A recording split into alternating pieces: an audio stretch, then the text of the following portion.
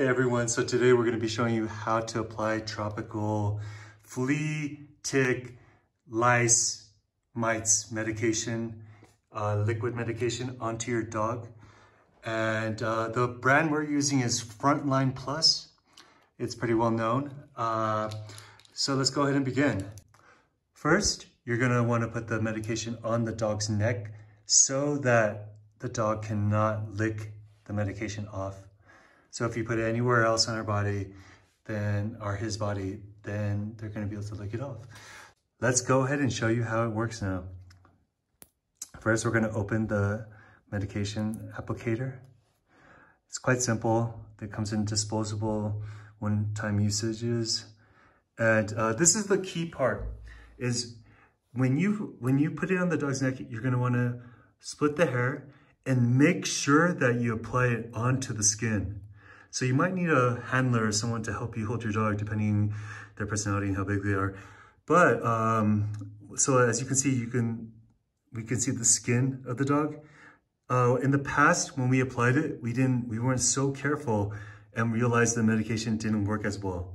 But ever since we started really thoroughly opening the fur of the dog, then and applying the medicine, then it's worked a lot better. So that's when you go ahead and squeeze. And you're gonna wanna put it all in on the skin.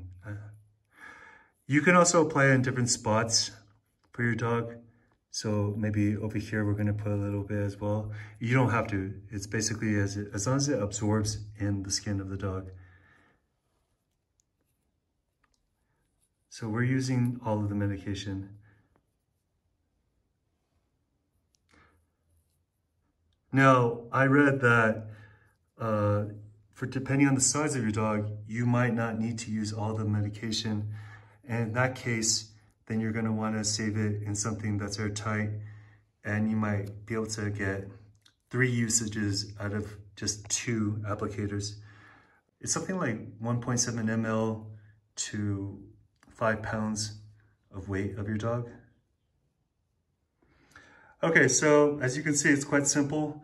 We applied the Frontline Plus onto our dog, and now she will be good for about a month, at least where we are. It depends where you're located.